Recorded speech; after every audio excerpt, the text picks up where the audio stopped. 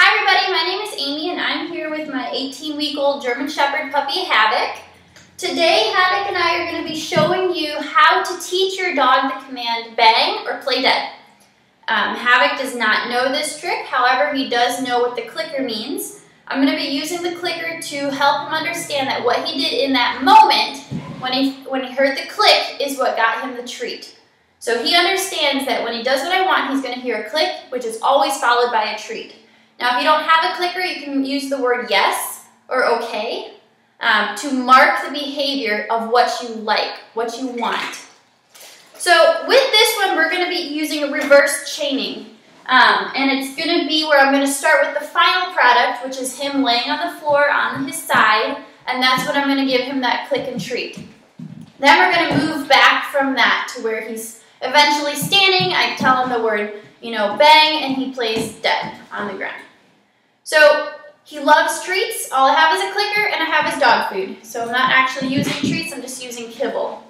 And with this, you're never going to correct your dog. You're never going to tell them no or that they've done something wrong. Because in tricks training, it's supposed to be fun. So there's no reason to give a correction. You're only going to reward the behavior that you do like. So as you can see, he really wants this food. He's hungry, he's motivated, he's ready to work. So we're going to start with the final product. I'm going to use the treat to move him around. I don't want to be grabbing him by the collar. I don't even have a leash on him. I'm going to coax him down, take the food and kind of roll him onto his side. Have him wait, click treat. Good. So that is the position that he's being rewarded in, is when he's down on his side. Again, I'm going to roll him on his side. He wants to get up. He's probably going to try to roll over, but I don't want that. Again, just be patient with him. Good boy. As soon as he holds still for a split second, I'll click and treat. He's very comfortable on his back.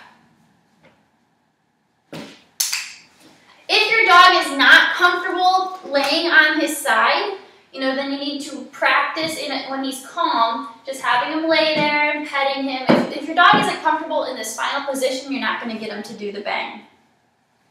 So again, I'm just going to coax him into that position. I'm using the treat to kind of guide him.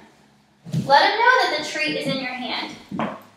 I want to keep him to doing it on the one side. So I'm not going to accept it unless he rolled onto the one side. Right there. Good boy. Now you see he's staying there. He's starting to figure out that that's the reward position. So I'm just going to continue to click and treat. He's got to put his head down though. I want his head down. At this point, I'll take either side because he's comfortable both ways. So he's figuring out that that's the reward position, okay? That's the final result. That's him dead on the floor. Right? So he's starting standing, coaxing him down, flipping him to his side, sort of. He really wants to stay flat.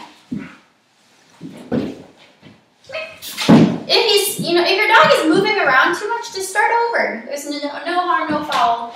Just starting fresh with it. Yes, good boy. Again, he figured out this is the position getting him rewarded. If your dog lifts his head up, just put your hand on the floor right there and click and treat. Good boy. Free. So free is the release command. It says whatever you were just doing, you're released from doing it. So that's what I'm going to use to get him back up. I want his head on the ground. And I want him to hold still, just like that. Okay, so for him, this is taking a couple repetitions, but he's starting to catch on. And I'm not giving him any verbal command. I'm not telling him bang or anything yet. You don't have to pair a verbal with it until your dog is doing it as a fluid motion. And you only work on one new trick at a time. There's no reason to do 2 or 3 tricks because your dog is going, as soon as you get the clicker out of the treats, he's going to try to practice whatever trick he was just being rewarded for. So definitely don't switch it up until your dog has learned that trick from start to finish. I want his head on the ground. I'm going to be picky about it. If you reward your dog for having his head up, then the command is going to be play dead, means to lay on the floor with his head up. I want the head on the ground. So that's that final result that I'm going to reward, nothing else.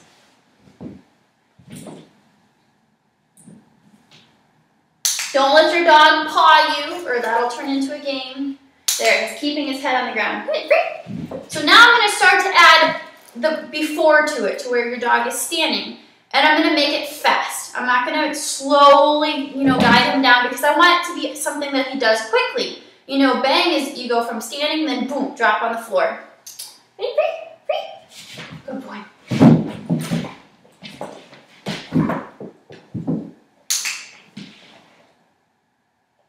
I want the head on the ground.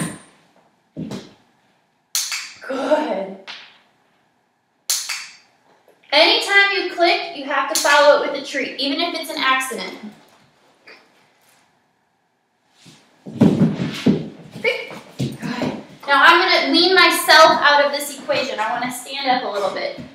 So starting standing on the floor and flip to the side. Good. Again, I'm not giving any verbal command to this. It's just practicing that motion. Oh, is that good boy? And I'm not even saying that much to him. I'm not giving him a ton of praise. The click and the treat is the praise. Does he look like he's lacking motivation? No, he's loving it. So there's no reason to be doing a lot of extra talking. It's just going to frustrate your dog. And let him think through it. There will come a point where you're going to have to let him think through it and figure it out. That's a good boy.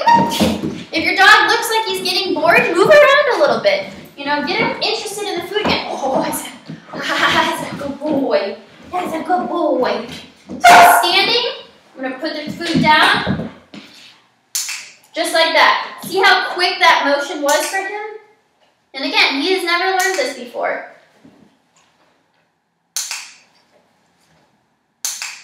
That's a good boy. Good boy! The way that you say something is going to be reflected in your dog's actions. So I want him to be doing this trick quickly. So I'm not going to slowly move to the ground, because then he's going to be a slow dog to die. I want it to be fast. Oh, that's a good boy. That's a good boy. Head on the ground, reward. Head on the ground. I'm going to let him think through this one. Yes, good boy. And for thinking, I'm going to give him a couple treats. You can only help your dog so much before you just need to let them figure it out themselves. If you're always helping your dog, they're going to become dependent on it. Oh, that's a good boy. That's a good boy.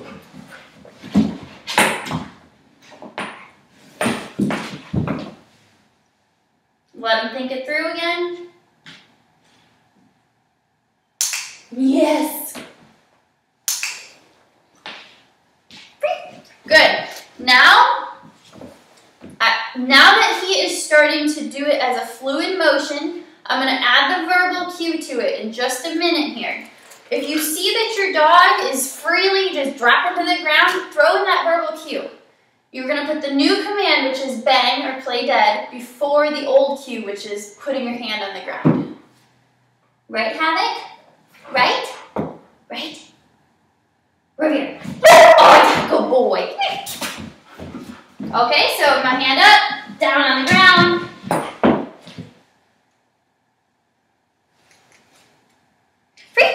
So I didn't reward him that time. I want him to be thinking. He didn't put his head on the ground. I'm not going to wait all day for him to figure it out. If he doesn't put his head on the ground, whatever. Then I'll tell him free and he gets no treat. I guarantee that the next time we do this, he's going to throw his head down, because he's going to realize that's why he didn't get rewarded. And if he doesn't, I'll free him again. And then I might take a step back and remind him that in order to be treated, to get the click and treat, you have to put your head on the ground. Where's that good boy? Yes, see, he put his head down.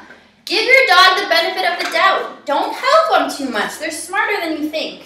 He still has his head on the ground.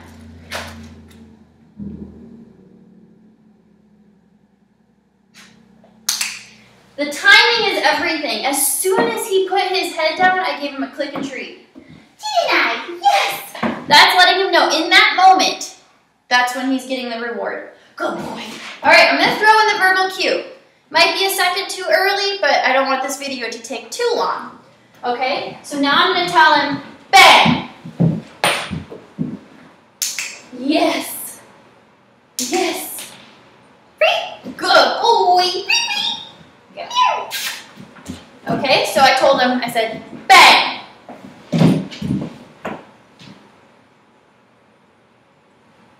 Head on the ground. Good. Because I'm putting in that verbal cue, I want to get to the final product, okay? So that's why I was willing to give him an extra little hint, because I'm throwing in something new. You know, if you throw in something new, take a little step back somewhere. Good. Bang.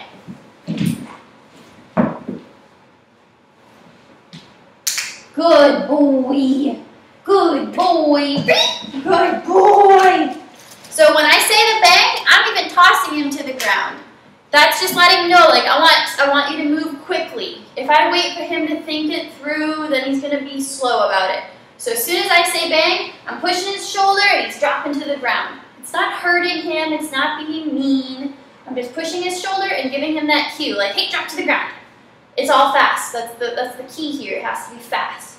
Now, if your dog decides to howl or be dramatic, praise them. That's what you want.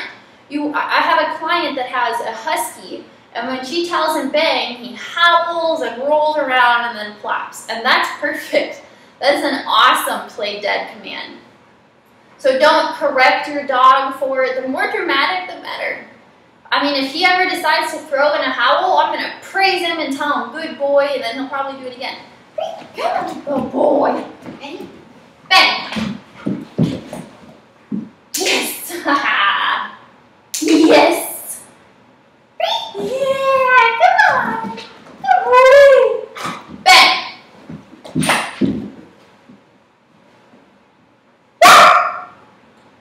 Yes. Good boy. I mean, it doesn't sound like a dead bark, but it's a bark, so I'll take it. I want him to be more dramatic. It's more fun. It is more fun. Yes. Okay, so with my hands, my goal is to just do this and say bang and have him drop to the ground. So I'm going to, throw that in a minute here. For now, I'm just going to say the verbal bang. Ready?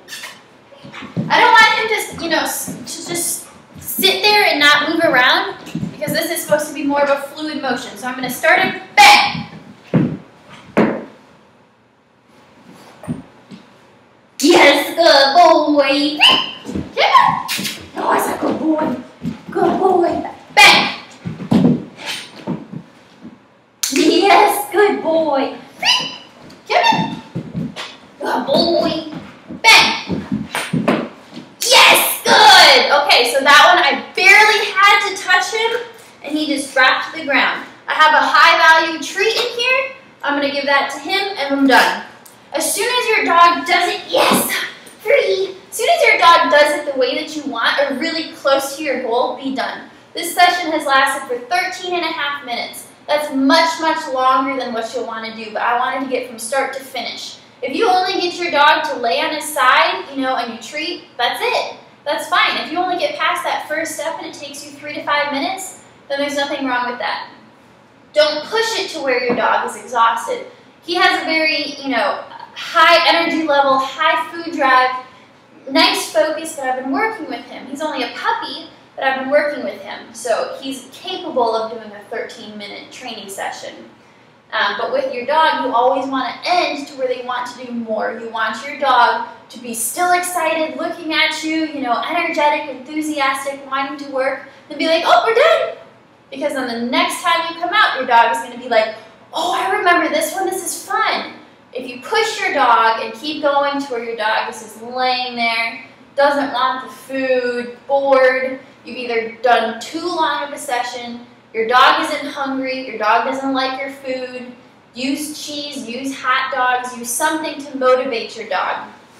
My screen is falling asleep. Okay? So the whole idea here is high energy, be excited, put your phone away, mute whatever is going on so that your dog can really focus on you. Right, Havok? Right? Yeah! And again, only do that one trick when you're working on it. You don't want to work on 2 or 3 different things because then your dog is going to stare at you not knowing which one is going to get him rewarded. Oh, he's dead! He's a dead bug!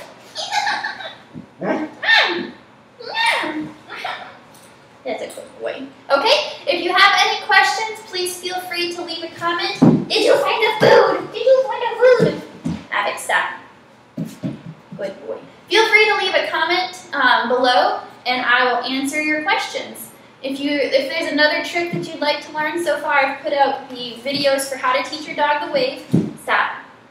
How to teach your dog to roll over, and now how to teach your dog to play dead.